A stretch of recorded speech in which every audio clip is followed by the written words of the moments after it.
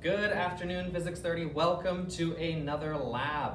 So today we're going to be taking all of the things that we've learned throughout this week so far in our momentum unit, being conservation of momentum in two dimensions, and elastic, inelastic collisions, and impulse. And we're going to combine all of those together into a sort of lab, sort of demo here for you guys today.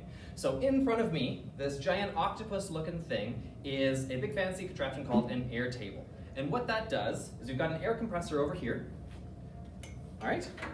And that's going to take air in and is going to pump it through around to these two pucks that are going to float on the surface of this table.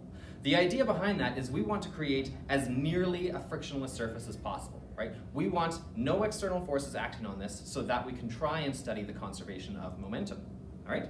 So what are we going to be doing? We're going to be taking these two air pucks, we're going to be setting them down, and I'm going to use a fancy launcher here, it's just a rubber band on a little aluminum bracket, in order to launch one of these pucks at the other. We're then going to analyze that collision and try to figure out if we can prove the conservation of momentum through our interaction here. So now we've got the air compressor plugged in, so hopefully you guys can still hear me. And you can see now that the pucks will just glide along the surface in as much of a frictionless environment as we can create here on Earth. All right, so what I'm going to do is I'm going to hold one puck stationary, kind of somewhere near in the middle, and I'm going to take the other one and I'm going to use the launcher here to flick it towards this other puck. I'm going to hit it at a glancing angle so that they go off in two different directions. All right, so let's see if I got this table leveled correctly. And just like that. All right, now you might be asking yourself, well, how are we supposed to map out what exactly happened there? And that's why we've got some carbon paper below that we're tracing here on. So what I'm going to do now is I'm going to activate the carbon paper so that we can get a trace of this interaction. All right, and 3, 2, 1, go. Perfect. So hopefully you guys can see on here, it's a little bit difficult to make it out on the camera, but we can actually see we have individual dots that are marking our units of time here along the direction of the travel of the puck. So you can see right at this point here, we start to have one of the pucks going off in this direction and another going straight off this way. So this point right here, somewhere in the middle, is going to be where our interaction took place, our origin of this interaction.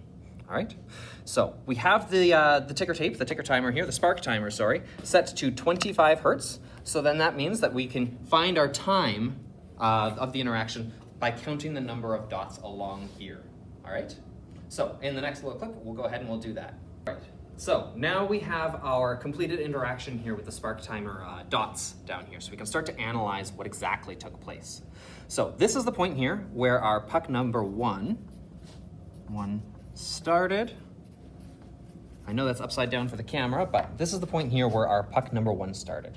So what I'm going to do then is I'm going to follow all of these dots. This is the path that the puck took, and I'm going to just draw a line as straight through them as I can. So this is a good exercise in finding the line of best fit, I suppose. So we're going to just draw straight through. Perfect. So now this is the point, we can see all of this cluster of dots right here. This happened because puck number two started stationary. So it kind of just hovered around in that spot and clicked a whole bunch of dots right there. So I'm going to, instead of trying to connect all of these dots together, I'm actually just going to connect this dot right here with where I think the interaction or collision took place. So looking here, it looks like this dot is kind of the first one that really starts to go off and then continues in that line. So I'm going to say that it took place right about there. So I'm just going to go ahead and I'm going to connect these two dots. Perfect. So I'm going to say here that this dot right here is the point where my collision took place, all right? So I'm going to go ahead and I'm going to connect the first dot from my puck number two's trail to this last dot of puck number one's path, all right? Now I want to do very much the same thing for puck number one. Remember, this is the path for puck number one, and I want to do very much the same thing for that one. Now, unfortunately, we can't create a totally frictionless environment here on Earth. So if you notice here, this line isn't terribly straight. right? This is actually pretty good, but a lot of the times it doesn't turn out to be terribly straight. You can see that it kind of starts to deviate a little bit there.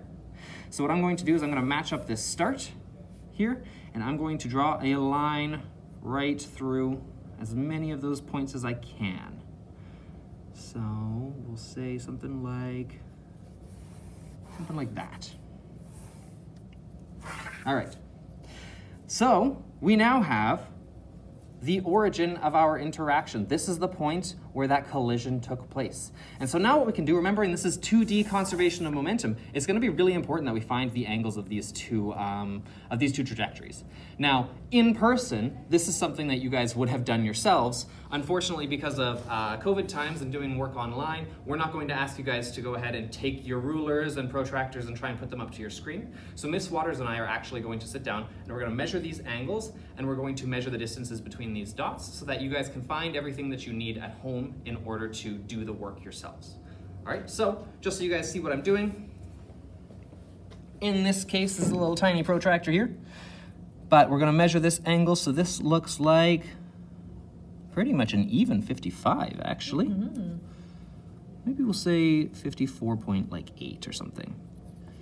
4.8 degrees. And we'll do the same thing over here. So line that up. And this is a really clean, I don't know, that looks like an even 30 to me. 30 degrees. All right.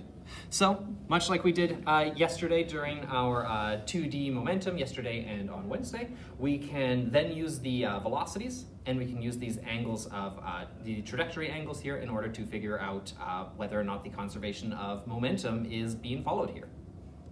All right, so we have measured all of the data that we're going to need here for this lab. So, before our interaction took place, our momentum for puck number 1 can be found by using the mass of the puck and by the velocity, all right? So we know, we measured this, that this point here was 20.8 centimeters long, and in that 20.8 centimeters, there are 12 dots, all right? So because our spark timer was set to 25 hertz, we can then use that frequency and the number of dots in order to find the velocity of our puck, both puck 1 and puck 2. You can do that for both before the interaction and after the interaction. All right. Now, an important thing that I want to point out to you guys here is we're going to call this initial path of puck 1, we're going to call this our x-axis. All right. So that means that you will have a positive y momentum and a negative y momentum. All right. So that is going to be something very important to point out. The other thing that I want to mention here is that this is not necessarily going to be the data that you will be given. Ms. Waters and I are going to do a couple of different trials for a couple of different trajectories, and we're going to upload those to D2L with students' names assigned to them. So be sure to check D2L before you go and start processing the data that I've laid out here, because yours might be different. All right, take care. We'll see you in the next one, and enjoy your weekend.